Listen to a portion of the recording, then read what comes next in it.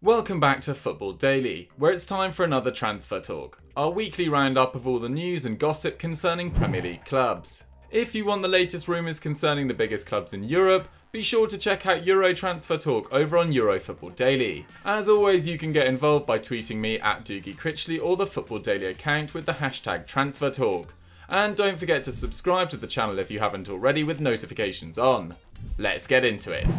We kick off this week's rundown in northern France, where Lille's 21-year-old striker Victor Osimhen continues to attract worldwide attention. The Nigerian only joined Les Dogs last summer from Charleroi for £10.8 million, but 18 goals in 38 appearances this term, including strikes against Chelsea and Valencia in the Champions League, have made him one of the most talked about talents in French football. A host of Premier League clubs including Man United, Chelsea, Arsenal, Leicester and Everton have reportedly been keeping tabs on him. But according to French media outlet Le Ten Sport, Liverpool have jumped ahead of them and have reportedly opened talks with the players' representatives. This news will come as a shock to many Reds fans, who were hoping that Timo Werner would be the player who would come through the door. Osimhen, with just 13 goals in the top 5 league, can't really be compared to Werner, who has scored 71 goals in his last 118 Bundesliga games. Not to mention the fact that Lille reportedly want €80 million, or just shy of £70 million for the former Wolfsburg player, whilst the Athletic report that Werner has a £51 million release clause. Liverpool fans, we want to hear from you. If you couldn't sign Werner, would you be happy with Osimhen? And if not, who would you rather sign? Let us know in the comments below. Multiple reports are claiming that Man United will have to significantly lower their valuation for Paul Pogba in the wake of the coronavirus pandemic. According to Goal, Ole Gunnar Solskjaer's side had valued the World Cup winner at close to £180 million last summer, but the club could only expect to fetch half that this window. They also claim that his agent Mino Raiola is working on a transfer for the former Juventus player, who has only been fit enough to make 8 appearances this campaign. The 61-cat Frenchman has been linked with Real Madrid, PSG and Juventus, and the Daily Mail claimed that he is one of 3 players that United are willing to sell in order to fund their pursuit of Dortmund superstar Jadon Sancho. The newspaper wrote that Alexis Sanchez, who OGS claimed would, quote, prove you all wrong at Old Trafford next season, could be offloaded after returning from his loan spell at Inter Milan. The 31-year-old Chilean has only been able to make 9 Serie A appearances, yielding 2 goal contributions. Hardly the sort of form that would encourage potential suitors, especially considering his eye-watering £400,000 per week wages. The final player is Jesse Lingard, who has 3 goal contributions to his name in 35 appearances this term. With Lingard and Sanchez unlikely to bring in much money, United fans better hope that their capture of Sancho doesn't rely on their ability to offload the duo. United fans, let us know in the comments which of these players would you be happy to see leave Old Trafford this summer, and who else would you like to see depart?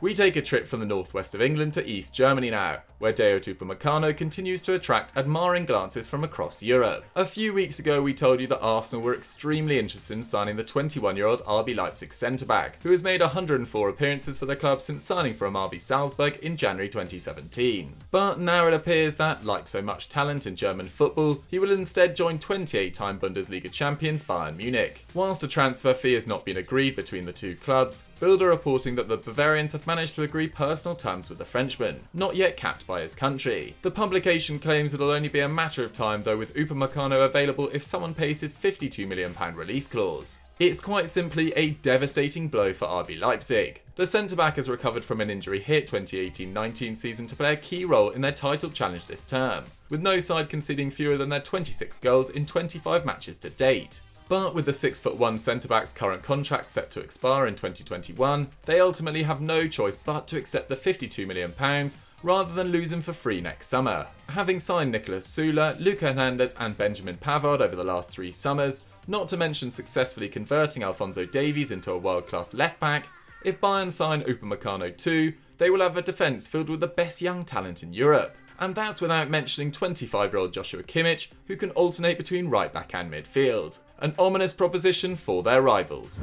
It's clear that Man City have a lot of work to do this summer. Having lost 7 league games this season, 1 more than in the last 2 campaigns combined, with 10 games to play, and conceding 31 league goals, 1 fewer than Crystal Palace, it seems like it is time for major summer surgery. We have seen Man City linked with Juventus' Leonardo Bonucci over the last few days. And whilst defensive recruits are a certainty, it appears that the citizens have turned their attention to other areas of their squad. That's because the news coming out of France is that Pep is chasing Lyon's 21-year-old midfielder Houssem Aouar. Despite his age, the 5'9" midfielder has over 3 years of experience playing for his boyhood club, racking up 133 appearances since his February 2017 debut. The French under-21 international, who has 3 years remaining on his current contract, has 9 goals and 7 assists to his name in 37 appearances this season. But amidst the rumours, Jean-Michel Aulas, the Lyon president, has insisted that Aouar has not signalled his intention to leave. The 71-year-old told Lyon's website, "Houssem has not said he wants to leave. We want to try and keep him even though the interest is considerable." It appears that Aouar will therefore have to outline his plans to leave before a deal will be accepted. But Aulas has hinted that he would be prepared to approve the transfer if that was the case, saying,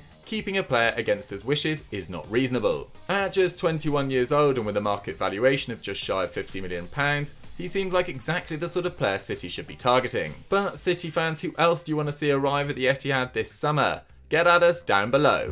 From Rome to Barcelona now, where the news coming out of Catalonia is suggesting that Barcelona, like Man United, are preparing to offload a few players this summer. The Daily Telegraph claimed that Philippe Coutinho is very much up for sale, with the Brazilian, currently on loan at Bayern Munich, struggling to make the expected impact since his £142 million transfer from Liverpool in January 2018. The same report claims that Quique Setien is willing to include Arta in any deal for Juventus's Miralem Pjanic. This would be somewhat of a shock, with the 23-year-old having only signed for £27.9 million last summer from Gremio, whilst Pjanic recently turned 30. But the most interesting potential move in terms of Premier League clubs concerns another of their £100 million signings, Ousmane Dembele. According to the Telegraph's report, the 22-year-old World Cup winner will be allowed to leave this summer, should a sufficient bid be made. And Catalan paper Sport claim that Arsenal and United retain an interest in signing the player, who has 36 goal contributions to his name in 74 Barcelona games. If United can't land Sancho and Arsenal manage to include Dembele in any deal for Aubameyang, then these deals would make sense. But would you be concerned by the fact he has missed 80 games since the start of 17-18 with a variety of injuries, meaning he has only been fit enough to play 358 minutes in La Liga this term? Is he worth the risk, guys? Let us know down below.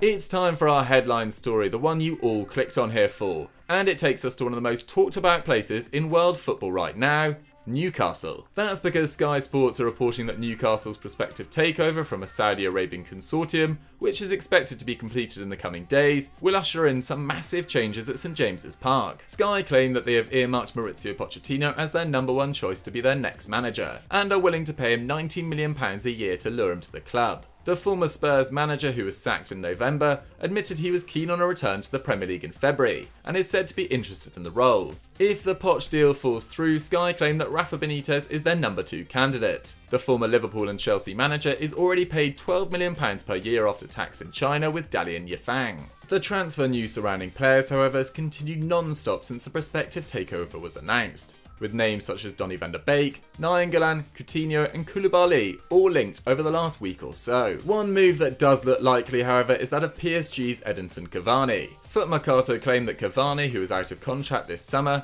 having scored 200 goals in 301 games for the Parisians, is going to be offered a bumper contract to join the Newcastle project. While some of these reported moves seem a little fanciful, Cavani would appear to be the most realistic. At 33 years old though, would he be a smart long-term investment? Let us know your thoughts and who else you want to see Newcastle sign down below. So guys, that's all we've got time for on Transfer Talk for this week. What did you guys think of the stories? Did we miss any out? Let me know in the comments down below. Don't forget to like the video and subscribe to the channel. Wash your hands, protect the NHS by staying indoors, and I'll see you next time. Bye!